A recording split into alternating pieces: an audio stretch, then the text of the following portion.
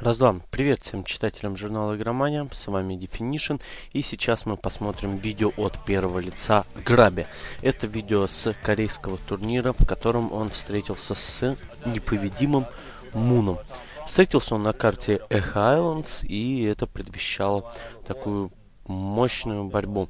Но кто победит? Это хороший вопрос, на который никто не знал ответ. Ведь оба игрока достойны того, чтобы пройти в следующий тур, победить в итоге турнир. Но именно на этой карте Grubby окажется сильнее, хотя в общем противостоянии Мун, к сожалению, сможет опередить именитого голландца.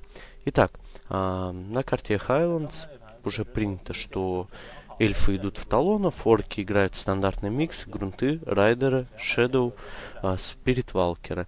И добавляют там кадоя или еще что-нибудь. В качестве героя первого используется Блейдмастер, что уже абсолютный стандарт в матче орк на эльф. В качестве второго, конечно же, берут ТЦ, потому что раскачанный ТЦ с помощью своей волны очень эффективно убивает талонов. Вот мы видим, отправляется пион на разведку, чтобы посмотреть, не решил ли Мун выкинуть какой-нибудь сюрприз, ведь ждать от него можно чего угодно. Там вплоть до фастеча без бараков. Хоть это и очень рискованный шаг, но так иногда делает Мун. И сейчас смотрите, вот вручную Grubby 3 пионов подвел к мейну. За счет этого он чуть-чуть пораньше получает необходимое количество леса для строительства второго бару. Это уменьшает задержку между появлением первого грунтика и второго. Ну, это такой приятный бонус, который довольно-таки несложно реализовать. Вместо того, чтобы заказать второго грунтика, Grubby втыкает магазин. Ну, это говорит о том, что Grubby пойдет крипиться, потому что к выходу героя магазин еще будет недостроен. О, светлячок приехал, разведал. Блейд изучает... Кого он изучает? Виндвок. Да. И отправляется крипиться. Начинается все с большого огра. Но он на самом деле не очень большой. Но в данном случае среди троллей он так побольше выглядит, поощутимее. Пионом мешается демону. Ну а демон решает, что он не побежит мешать крипиться, а подрежет пионом. Что, собственно говоря, успешно и происходит. Докрепивает точку Grubby и идет вниз на нижнюю точку, зелененькую, чтобы получить второй левел. Тут же подлетает Висп. Виспа сейчас виндвоком. Ой-ой-ой, чуть-чуть не хватило, чтобы убить. Осталось буквально 3-4 хп. Ну, это Мун Лакер. Ничего другого здесь на ум не приходит. Появляется второй грунт, течи до сих пор нет, но это не так страшно. И отправляется крипинг зеленой точки. Начинает всегда крипинг свой Grubby с центровых воинов, потому что за них, во-первых, дают побольше опыта, ну и плюс ко всему прочему, так удобнее. Магазин, закупка, и вот уже пиона гоняет опять же Grubby. Пытается поставить на карте так, чтобы контролировать перемещение своего оппонента. Вот мы... нет, не совсем. Это он проверяет точки, где виспы могут. Во, нашел виспа, смотрите. Вот, это айс, это айс. Это, оказывается, Grubby взял пиона, чтобы убить виспа. Вот, молодец. Никому ничего не дает. Лишние 25 экспинок-то не бывают. И вот уже третий баррел, крипинг нычки. Все здорово. Ну, грубого. Ну, в принципе, тоже там активный крипинг ушел. И как-то не торопятся ребята друг друга помочить. Опа, а вот и наш товарищ прибежал. Димка уже, чувствую, в тапочках. Кидает просветку, чтобы определить, куда там демон суетится. Арчерок подводит, 3 арчи. Но здесь есть 3 гранта, правда, один коцаный, поэтому ему лучше не драться. И начинается такая не совсем понятная побегушка. Блейд решил подлечиться. И поиск арчей. Так, ну где этот грунтик будет подлечен и в сторонку отбежит, чтобы не попасть под стрелы. С арчами решил все-таки не разбираться пока. Грубый. Грантов по всей карте раскидывает. Ну, наверное, пытается маршруты определить. И покупает тапочки. Такие красные, тапочки, с которыми быстро бегаю. Опа, арчерку нашел.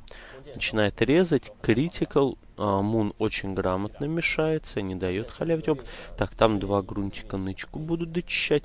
И оп, просветка и дорезал бедную арчу. Интересно, второй подрежет? Скорее всего, нет. Так, грунтики только что нычку дочистили. И можно отправиться еще что-нибудь почистить. Можно вообще понаглеть и пойти на половинку муна. То, что называется там крипы слаще. Да и девайсы получше выпадают. Ну, это на самом деле так не бывает, но тем не менее. Оп, втыкает зверинец Граби. Смотрите, он предварительно лес так специально очистил, чтобы воткнуть за своими постройками зверинец. Что это дает? Это дает то, что когда мун прибежит ломать строящиеся здания, ему придется входить внутрь базы, и, соответственно, больше дэмэджа получит от Баруса. Там можно будет как-нибудь извернуться, окружить героев. Ну, в общем, заставить эльфа телепортироваться. Поэтому здание грамотно. Но эльф всегда прибегает в здание взломать орку, если он, конечно, не деревянный. И вот, собственно говоря, мы только что видели Димку при поддержке Беста уже с 2 кабанами, прибежавших ломать. А здесь вот у Муна на базе очень грамотная застройка. Граби не может пробежать до виспов. Вынужден, кстати, отменять свой бестиарий, заказывать в другом месте. И вот начинаются разборки. Уже ошалевший не на шутку Мун, Лунатик, пытается убивать грунтиков. Но не выйдет. Тут появляется ТЦ, сразу вейв кидает ДХ. Грунта, кстати, одного убил все-таки. И смотрите, спиды подбегает к демону. И вот сейчас можно было убить демона. Ой, и сейчас, смотрите, Граби. Ну как тебе не стыдно? Ты взял и использовал виндвок на то, чтобы убить виспа, вместо того, чтобы дождаться. И как только демон телепортнется, ему так бах! В голову кинжал воткнул, получил левел-ап и убежал. Вот это было бы красиво. Ну, Груби решил, что Висп это круче, чем ДХ 2-го левела. Ну ладно, Груби он в Африке Груби. Ну, наверное, если он так решил, это правильно.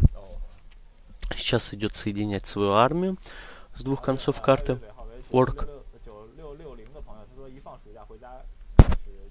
В магазине щелкает, просто тыркает на скролл Хелене, пока его нету. Тут пытается спасти грунтика, хотя демон, скорее всего, все-таки заберет этого грунта.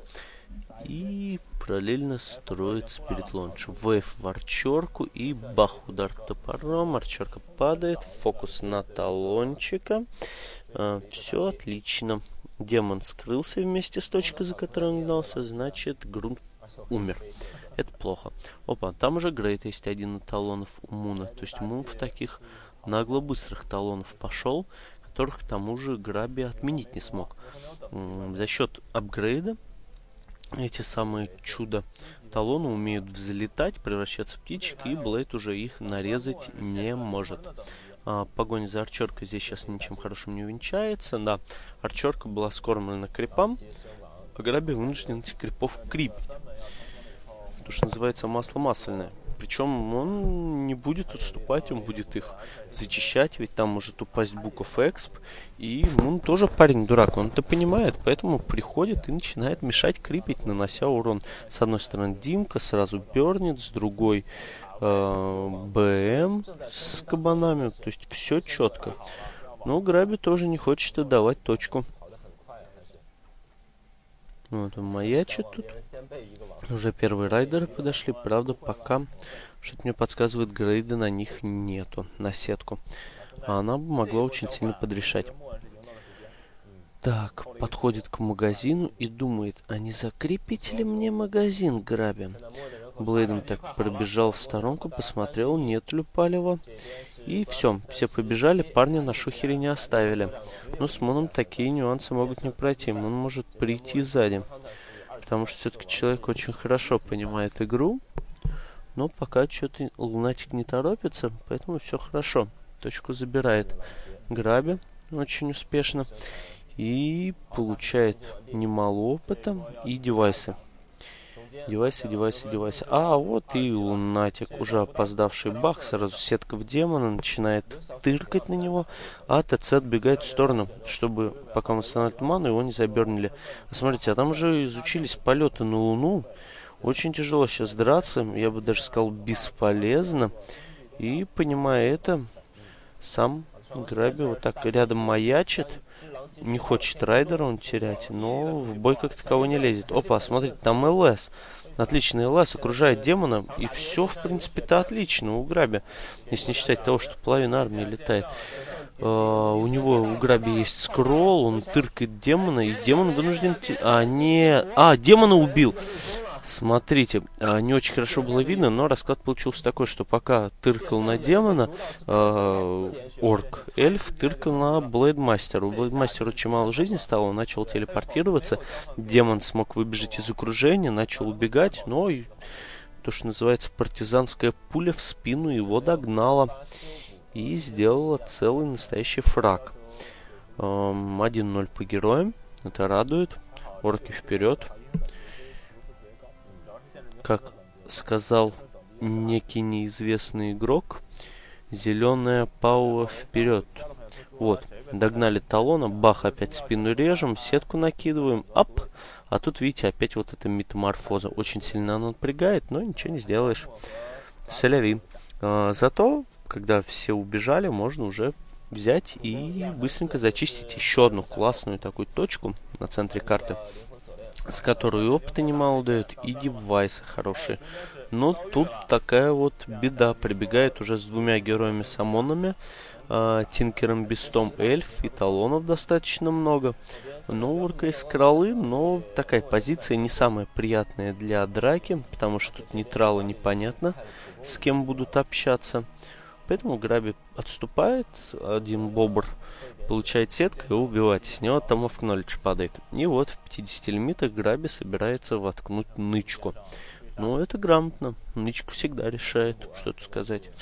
В принципе, скроллы есть, девайсы есть, лимит есть. Можно воткнуть и нычку. Тем более, что такой вот удачный размен героя был. И сейчас вот Блейд опять прибежал. Тырит девайс, бегает в сторонке, сейчас еще талона, бах, подрезал, отлично. И, выполнив свою жестокую миссию, хочет убежать назад, но его бах и на Луну летать отправляют. По возвращению он оказывается в окружении. Но тут братки подбегают ТЦ-райдером и тоже взлетают. Вот такая вот подстава. Начинается битва, очень сильно фокусит сейчас на Блейда Мун. И смотрите, оп-оп, да. БМ умирает, остается ТЦ, ТЦ тоже летает. Ой, какая ситуация, блин, плохая. Ой, ай-яй-яй-яй, сейчас фокус на Беста, может убьет. Да, убивает героя сейчас ТЦ. Но здесь, кажется, ТП нету, скролл закончился, и сейчас нычка ставится у Грабби. Нельзя сейчас ни в коем случае проигрывать лимит. Давай, контроль, тыкай в талонов, давай. Вот, в принципе, не все так плохо, потому что удачно зашел, на самом деле, Грубби, не должен он так заходить в оригинале, и Мун решается, что отступить будет лучше в данной позиции, чтобы не терять большое количество талонов, и причем Мун-то нычки пока не знает, но, конечно, Блейда терять нельзя было, ошибся Грабби, но кто не ошибается. Оп, смотрите, с 2 хп сейчас спасает талончика демон за счет стафа. Стаф имба, и никак иначе. И Грабби понимает, что он тут чуть повоевал, все здорово, но теперь у него все воины красные. И не хочет он продолжать здесь дальше разборки в маленьком Мехико. Решает, что лучше отступит, подлечится, в магазине скролл возьмет. Во, мужик, скролл и персоналку, и инвул. Во, вот это я понимаю. Ой, что ж ты сделал-то, ё-моё. У тебя был персональник, а ты его ступил за счет мува. Ну, волнуешься, видно. Тяжело с Муном играть. Ну ничего, я тебя понимаю, тяжело с ним играть. Я, правда, никогда не играл, но думаю, что очень тяжело. Ну вот, вся армия коцаная такая. Сейчас прибежит БМ, накупит банок, начнет лечить. И опа! Вуаля, здесь застроилась нычка. А это очень-очень серьезно. О, смотрите, называется «Как спустить 75 голды». Даже в казино не надо ходить. Значит, в магазине покупаете став персональной телепортации, дальше лажаете с ним, то есть щелкаете, куда телепортироваться, потом клик, и в итоге предмет оказывается бесполезным, а потом прибегаете до базы и продаете его. Сразу 75 голды теряете. Но это, наверное, серьезный стратегический ход, за которым можно было купить еще одну банку восстановления на 3 воинов. Ну, каждому свое. О, смотрите, 2 большие толстые банки сейчас у Блейда. Его так просто не зарежешь, не затыркаешь. Нычка потихонечку начинает работать, строится рабочий, ТЦ идет крипиться. Ну, правильно, ТЦ очень важно получить, очень-очень высокий левел. А БМ с немеренным количеством банок начинает борзо носиться по карте в поисках либо соперника. Опа, его застукали. Он в магазин решил зайти и сказать: дядь, а у тебя есть скроллы в магазине? Я у тебя один куплю. Ну, в принципе, это правильно. Скроллы решают. Колечко продаем. Опа, покупает тролля берсеркера. Это правильно. Если он есть на карте, его обязательно нужно покупать, ибо он очень сильно режет талонов. Ой, и смотрите, и БМ-то застукали. Подстава. Ну, бери скролл и сматывай. Или скролла нет. Ай-яй-яй-яй. Колечко продал, скролл не взял, его застукали. Он убежал. И еще к тому же эльф сейчас, наверное, этот скролл купит. А это плохо. Плохо, потому что талонам нужен скролл, чтобы после первого вейва за секундочку не рассыпаться. В принципе, если бы сейчас Мун остался без скроллов, то все было бы прекрасно. А так он вот такой вот наглый товарищ, еще и драться лезет. Смотрите, много-много виспов. Ой, тыкает сейчас в Тинкера, хорошо так. БМ, демон юзает антимейджик, ну его быстренько диспелит. И много-много войск летает. Такая не совсем понятная резня. Сейчас нужно скролл заюзать ТЦ. Ай, ТЦ не дают скролл заюзать. Опа! Нет, опустил за счет диспела вниз, заюзал скролл, и талончики потихонечку сыпятся.